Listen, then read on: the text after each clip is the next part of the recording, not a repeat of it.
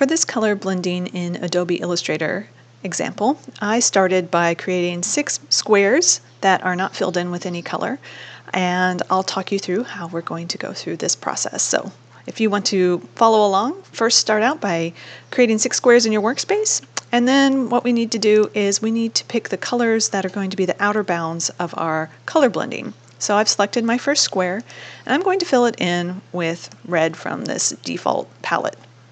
Then I'm going to select the outer color that I want to blend with, and in this case I'm going to select this yellow.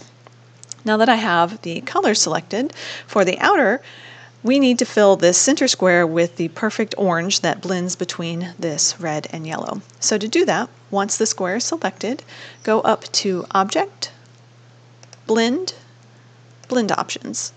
The default in the drop-down is this smooth color, but what we want to go to is the number of specified steps.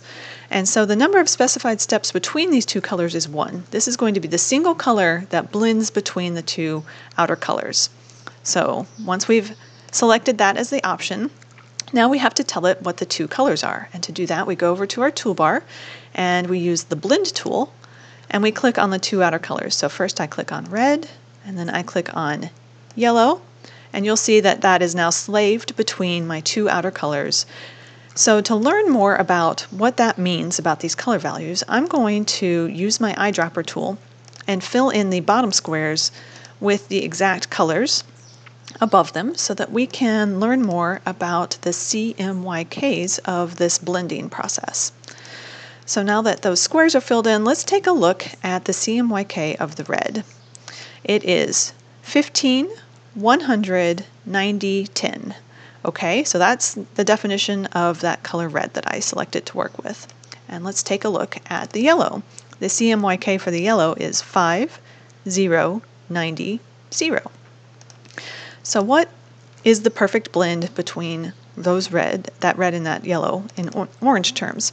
It turns out that it is the average of the C. So the red was 15 and the yellow was 5, and so the orange C is the average of that, or 10. The M for red was 100 and the M for yellow was 0, so the average orange is 50. The Y of the red was 90 and the Y of yellow was also 90, so the orange is 90 because there's no difference there.